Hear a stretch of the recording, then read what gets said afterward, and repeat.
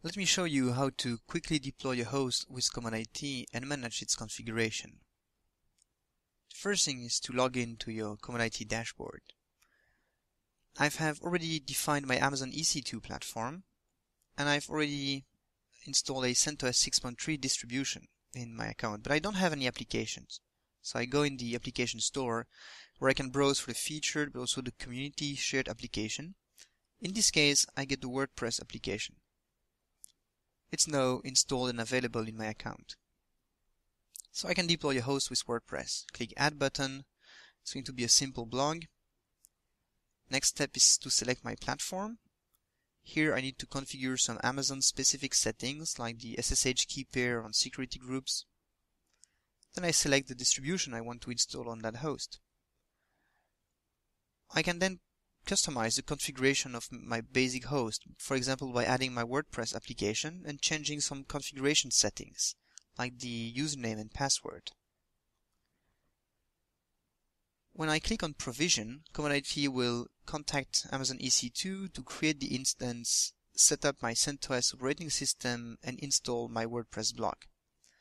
After a couple of minutes, the machine is ready, so I can just get its public hostname. And we can see that a blog has been successfully deployed for me. Now I may want to change some elements of the configuration of my blog, like changing the blog title. I simply add a setting to override the default value and put a new blog title.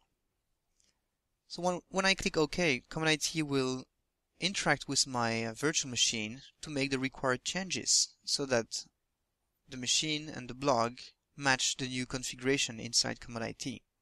The title has been successfully updated.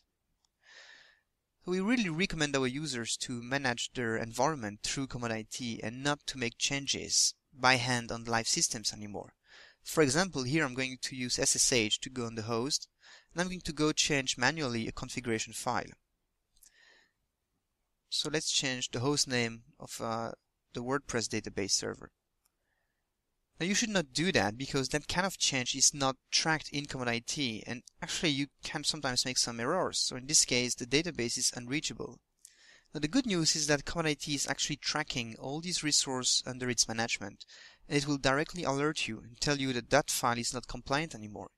You can ask ComodIT to revert the file to its correct state. My blog is online again. This is what we call the compliance monitoring, which is built in ComodIT. We also have the auditing, which means that every action you take through ComodIT is logged. You know who has done which change on your host. So this wraps our very first demo of ComodIT. We have plenty of other screencasts explaining you how these applications, distribution and platform are made and how you can use ComodIT to migrate from one place to another. Please check them out. Thank you very much.